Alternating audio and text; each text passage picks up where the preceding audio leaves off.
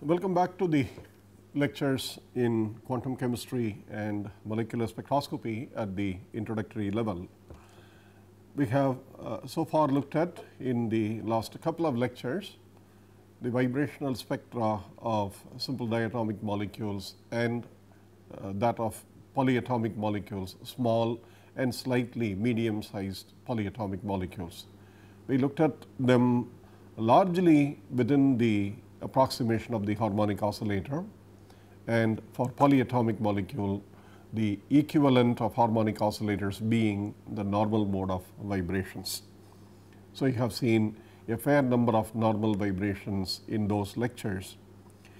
In this module, which is the last segment of this course on introductory spectroscopy, we shall study elementary aspects again of microwave and rotational spectroscopy, that is rotational spectroscopy, but in the region of the electromagnetic spectrum being the microwave region. And again we will restrict ourselves to simple considerations, diatomic molecules, and now for the time being we will assume that the molecule is rigid, that it does not vibrate. We know that that assumption is invalid. However, if you look back on the electromagnetic spectrum, a typical vibrational frequency of a diatomic molecule is at least about 100 to 1000 times more than the rotational frequency of the diatomic molecule rotating in an arbitrary fashion. Therefore, a given rotation takes the amount of time in which the molecule has vibrated hundreds of times. So, when we say a rigid molecule, we shall assume an approximately same average bond distance that happens during all these vibrations, but that will not be noticed in a single rotation. Therefore, rigidity here roughly refers to the average bond distance, which does not change by much. And second, if the harmonic amplitudes, that is oscillations are of harmonic amplitudes, then the amplitudes of vibration are also very small, and therefore, we hope that the bond length changes are so small that we can get away with that approximation, namely that the bond distance remains a constant. So, in that sense we shall call this particular segment as rigid diatomic molecules. This is how it should be understood. There is also an equilibrium bond distance for the molecule at 0 Kelvin, but you know even at 0 Kelvin molecules undergo vibration, and therefore, there is a 0 point energy associated with it. So, for rotations the approximation is important. Then what do we learn from the microwave spectroscopy of a diatomic molecule? Important properties are: for a diatomic molecule, the most accurate value for the bond distance between the two atoms, say HCl as an example, the R is provided in the gas phase by microwave spectroscopy. By the spectrum that you obtain, the rotation spectrum that you obtain, bond distances are the most important properties, that most important of the properties that we can. The other important property is of course the dipole moment of the molecule. From the intensities of these spectra we can infer the dipole moment, and also for polyatomic molecules, these are for diatomic, and for polyatomic molecules from the spectrum we can basically determine the molecular geometry, the structure at equilibrium, and electric moments such as dipole moment, and then higher order electric moments such as the quadrupole moment. We will not do much about it, but let me mention that there are other higher electric moments in the molecule that can be understood from microwave spectroscopy. Okay. This is a fundamental property that can be obtained from microwave spectroscopy, therefore, I would say I mean even for this base level information that you need to do, the spectrum is an extremely important one. Okay. Now, let us go to the process itself. Molecular rotations, when we talk about,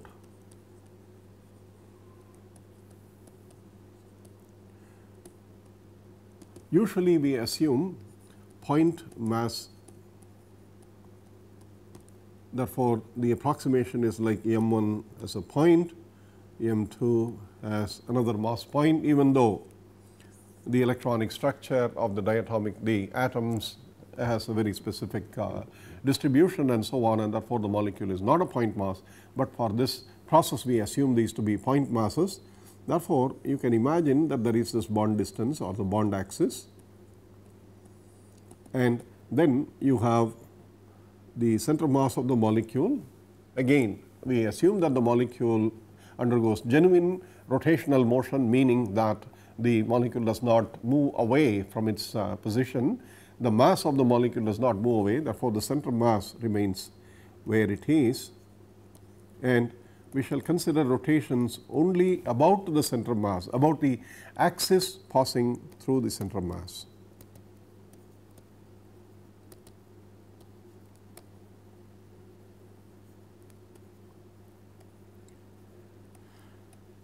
There are serious quantum mechanical considerations in assuming that the center mass is fixed in a molecule at a particular point, but I think at this level of introduction, when we want to understand the spectrum more quickly, we will not worry about such concepts. Assuming that there is the center mass fixed at one position and the molecule does not move, the center mass does not move, we have for a diatomic molecule, this is one axis that passes through the center mass. Then I would assume another perpendicular axis to this, perpendicular to the screen, and then the third axis which is mutually perpendicular to both of these is that. Okay. Therefore, we talk about the moments of inertia of the diatomic molecular species with point masses rotating about these three axes. Quite obviously, you can see that the rotation about this axis, namely the bond axis, the atoms are 0 distance from the bond axis. Therefore, please recall the elementary formula for the moment of inertia for such species. From the center of mass, if the distances are, if this is the center of mass, and if this distance is r1 and this distance is r2, then you see that the moment of inertia for this molecule is m1 r1 square plus m2 r2 square. And you can see that the perpendicular distance from the axis happens only for these two axes, the axes which are perpendicular to the bond axis, because then the atoms are away, and therefore, r1 and r2 are non-zero only for those two axes, and they are identical for both of these axes. However, r1 and r2 is they are 0 for the bond axis. Therefore, the moment of inertia is 0 about the bond axis.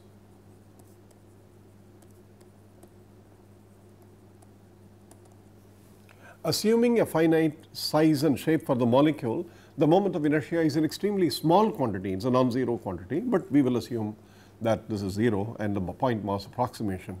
And the moment of inertia about the other two axes is one and the same, it is m1 r1 square plus m2 r2 square. We will see how this can be simplified in a minute, but then with this moment of inertia, you can imagine that the rotational kinetic energy and the rotational angular momentum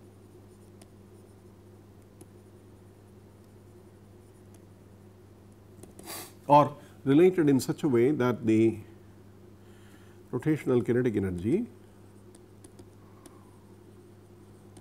is J, let us write that as the JB as the axis, one of these perpendicular axis, and the moment of inertia about that axis plus JC square about the other axis, And since both the moments of inertia are the same, let us write this as the total moment of angular momentum square divided by 2I, which you can call as a B, as the axis perpendicular to the bond axis.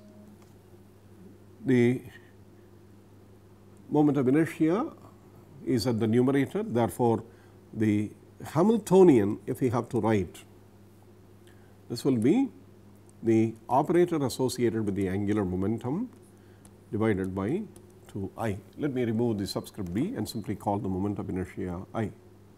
And I, which is m1 r1 square plus m2 r2 square, can be written as the reduced mass times r square, where the r is the bond distance and the reduced mass mu is m1 m2 by m1 plus m2.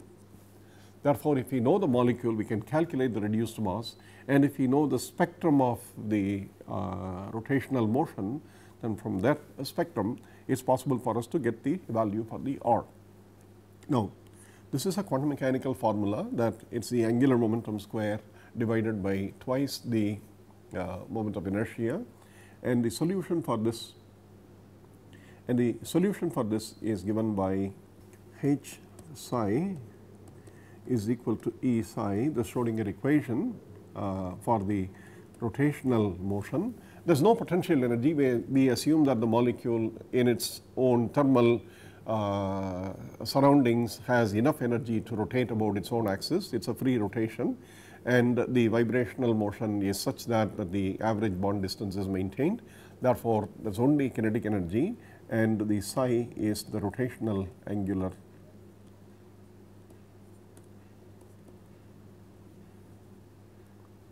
eigenfunctions.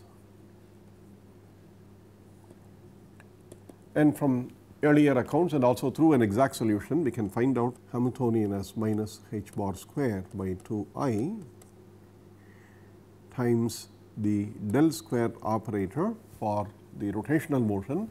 There are only two directions, the two perpendicular directions, and if you write that and this as E psi, then E is obviously del square psi is 2I E by h bar square with a minus sign psi, and E happens to have the following formula, namely a constant j into j plus 1, where j is the rotational quantum number. We are using the same label for both the operators and the quantum numbers, but you can see that this is in the notation that is given here, this is without the hat, it is a scalar, it is a number, and the rotational quantum number takes the values j is equal to 0, 1, 2, etc. Okay. And the constant B happens to be h by 8 h square by 8 pi squared I.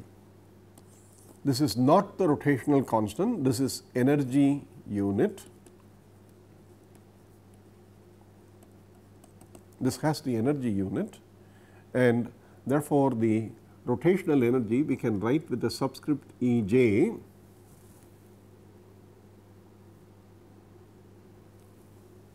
write this with the subscript E j, and that goes as square, j square plus j times a constant, and this j is a number, quantum number.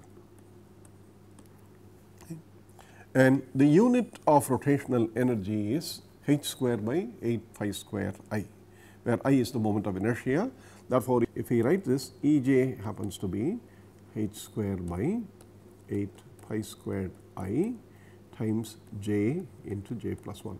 This is the result from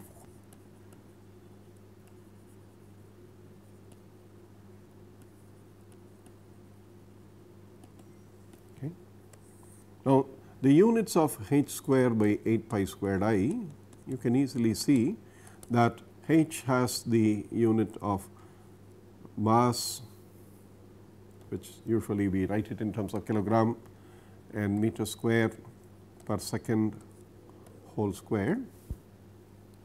This is joules, okay, divided by I, which is given as m r square or mu r square. So, it is kilogram times meter square, and you can see that the cancellation happens such that the dimension of this becomes kilogram meter square per second square, and that is the joule, that is the energy. Okay. Therefore, spectroscopists use this, but normally they report the result in a different unit by writing E j now as a B, a true constant, what is called the rotational constant, times H c times j into j plus 1, and you can see immediately that B has wave number units.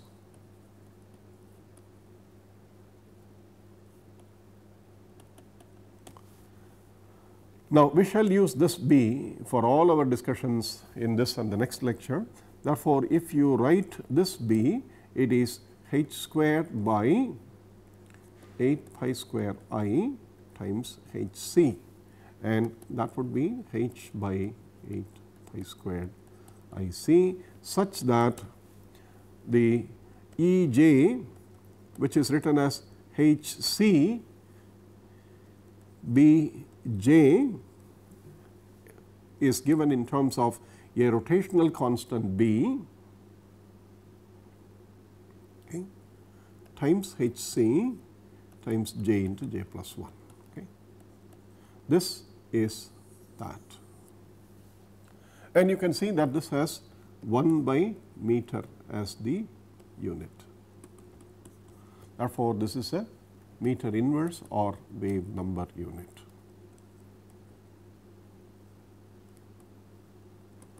So, therefore, we can simply write B j is B into j plus 1, and j is equal to 0, 1, 2, 3, etc., or allowed quantum numbers.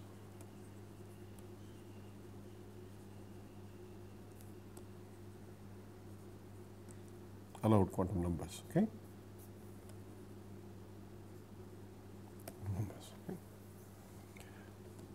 Let us look at the picture of what the spectrum looks like. So, you can see the energy levels. When j is equal to 0, j into j plus 1 is 0, therefore, the energy is 0.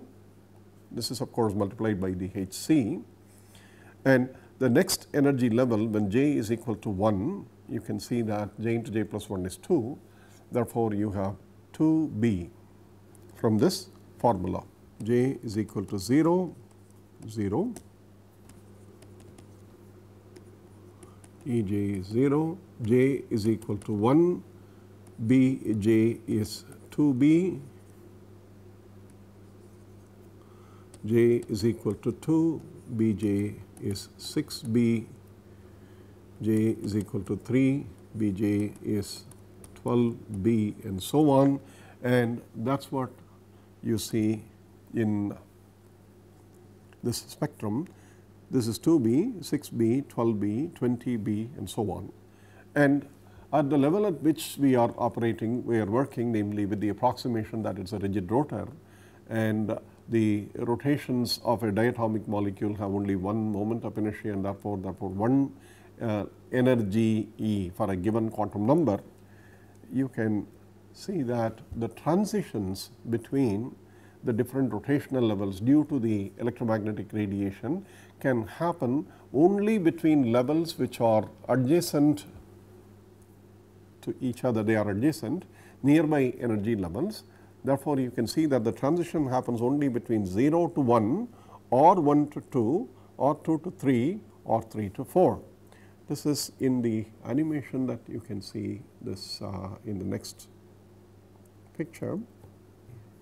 First frame, display the animation. So, this is the spectral frequency that you observe in the recorded spectrum, and you can see the first transition gives you 2 b, the second transition gives you a line at 4 b, and the third transition gives you a line at 6 b, and so on.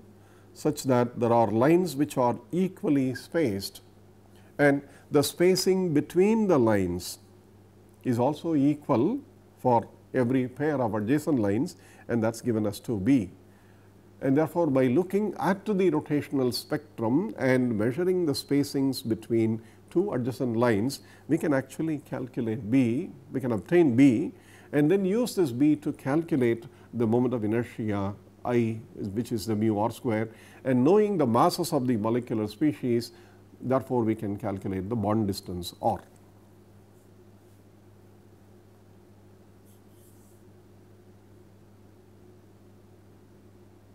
Some of these things are there in the lecture notes distributed with you, and you can see that for a carbon monoxide example,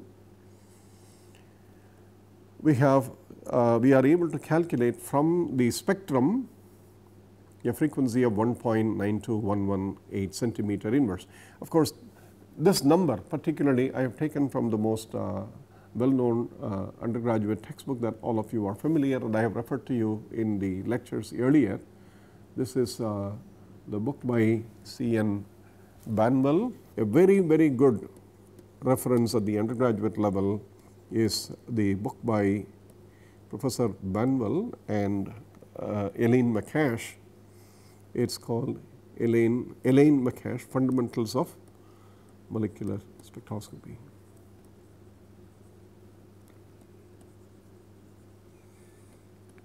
It is a very, very useful book, and I would recommend this to everybody who studies a course in elementary spectroscopy. It is the 4th edition, is available in India, and the authors are Professor C.N. Banwell and Professor E.M. McCash. Okay. This is available in Indian reprints also by the Tata McGraw-Hill Company.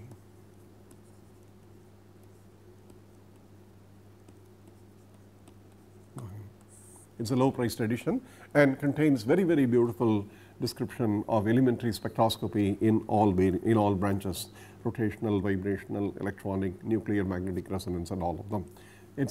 So the data that I showed for carbon monoxide is from that book. You can see that the rotational line spacing is 1.92118. What is this? Let us look at the spectrum here in the lecture notes that you have. Yeah, and I have also used another very well known book known as with the title Molecular Rotation Spectra by Professor Harold Kroto, a Nobel laureate in microwave spectroscopy, who is unfortunately no more, and the book by Professor Peter Burnett, The Spectra of Atoms and Molecules. And Peter Burnett's book is something that I use for my regular classes in the master's level in spectroscopy, and I find the description and the problems at the right level for many students to study. And Professor Peter Burnett is, of course, a professor in a Canadian university. He was in the University of Waterloo for many years, and now I believe he is in the University of British Columbia, Vancouver. You can find the very, very elaborate details of microwave spectra in these and other books. Banwell is slightly lower in terms of the content. It is more elementary, but both the books of Kroto and Peter Burnett are advanced. And you can see a pure rotation spectrum here, for example, of the hydrogen fluoride molecule. You can see the equally spaced lines. The spacing between any pair of adjacent lines is 2b. This is a rotational emission spectrum, and here is the spectrum of carbon monoxide which we are using for calculations. You can see that the spacing between two lines, which is 2b, is about 3 centimeter, 3.8 centimeter inverse, and it is uniform. Therefore, using this, okay, therefore using this,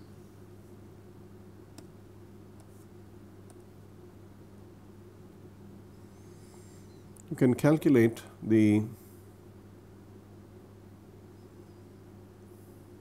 rotational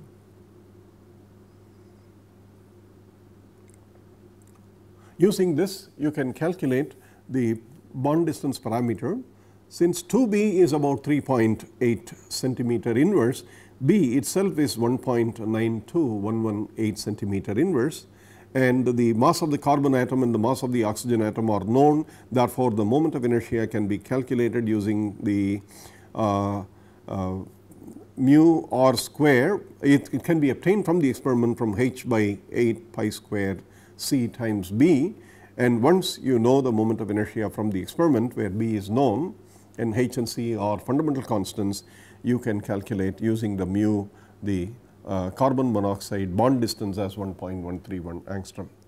So, such as I have said in this lecture notes, similar calculations can be done for other diatomic molecule, and very accurate values for the bond distances and the dipole moments and other properties of diatomic molecules are given in well known textbooks and monographs, and the most famous among them is the monograph by Professor Hertzberg and Huber on the molecular constants of the diatomic molecules.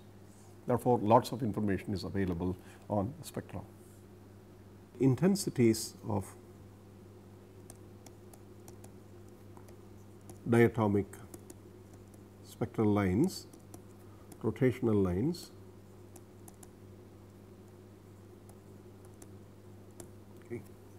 A little bit about the wave function here. When we write h psi is equal to E psi, and this is the rotational Hamiltonian that we have solved, psi happens to be a wave function with an angular momentum quantum number j, and it has another quantum number, the projection of the angular momentum on the chosen molecular axis direction k, and the value of k is between 0 plus minus 1 plus minus 2 up to plus minus j. So, there are 2 j plus 1 energy levels for any given j, for any j. In the absence of an external field, all these energy levels are degenerate.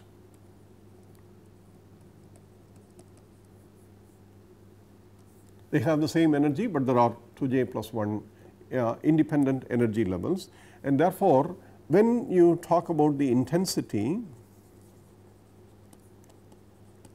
is roughly proportional to the number of molecules in any given energy level j, which undergo transition to either j plus 1 or j minus 1 through absorption or emission, and Nj is proportional to the degeneracy, which we write as nu j, times and the Boltzmann factor exponential minus the rotational energy divided by the thermal factor, namely kBt. Therefore, at any given temperature T with the Boltzmann constant kB, the rotational energy of the molecule and the degeneracy of the molecule determines roughly the number of the molecules in that energy level, and in this case, of course, Ej's are extremely small.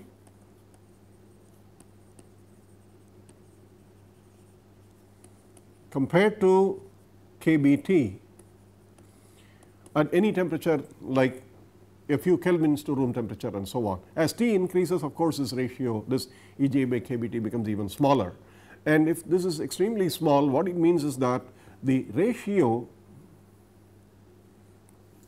of the molecules in a given energy level, which we will write it as double prime for a lower energy level, j double prime by n j prime upper energy level that the molecule undergoes transition to, write it as j prime. This ratio is given by n j double prime by n j prime is given by nu j double prime, the degeneracy at the lower energy level, divided by the degeneracy at the higher energy level nu j, times exponential minus E j double prime minus E j prime by kBt. And you know E j double prime is going to be roughly is going to be exactly B J H C, and in our notation this is H C B into J plus 1. Okay.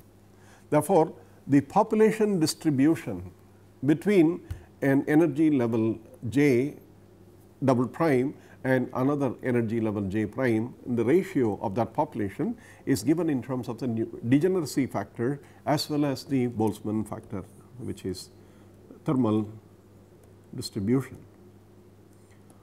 Assuming this means that we assume thermal equilibrium and the radiation equilibrium between the electromagnetic radiation and the system in any given temperature. This ratio determines the intensity distribution of transitions between a given energy level to the next energy level.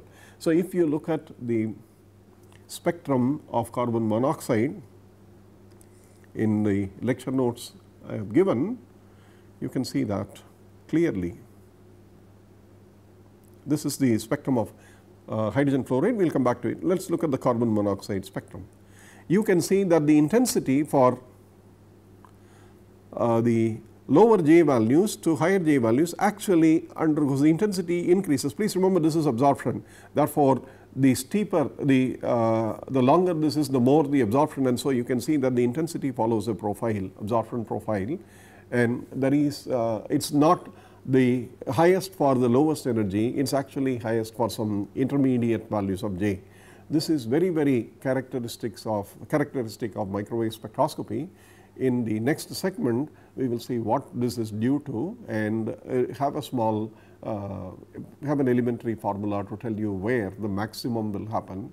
This does not happen with vibrational spectrum, for example, because in the case of vibrational spectroscopy in the harmonic oscillator approximation, the energy difference between two harmonic vibrational levels is much greater than the thermal kBT unit of energy, and therefore, most of the molecules for a reasonably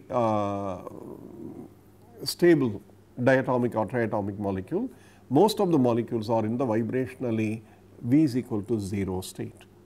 Therefore, the spectral intensities are such that the 0 to 1 transition in the case of a vibration spectrum is the strongest. On the other hand, with the microwave spectrum, it is not the J is equal to 0 to 1 that is the strongest. In fact, J is equal to 0 to 1 is weaker than J is equal to 1 to 2. There is a point at which the intensity is maximum, and that J can also be approximately determined. We will do all these things in the next segment on the microwave spectrum of the diatomic and polyatomic molecule. So, in summary, what we need to know, recall, is this relation for this class. The rotational constants E j, the pure diatomic molecular spectrum, the energy levels are given by the Planck's constant square divided by 8 pi square I into and a quantum number j such that it is j into j plus 1, and the consequence of that is that bond distances can be determined. We will continue this lecture in the next segment, where we look at a little bit about the diatomic molecule, both the rigid case and the non-rigid case, and say briefly some things about the polyatomic molecule, limit ourselves to only what are known as the symmetric top molecules, and that would be the part of this course. Until then, thank you very much.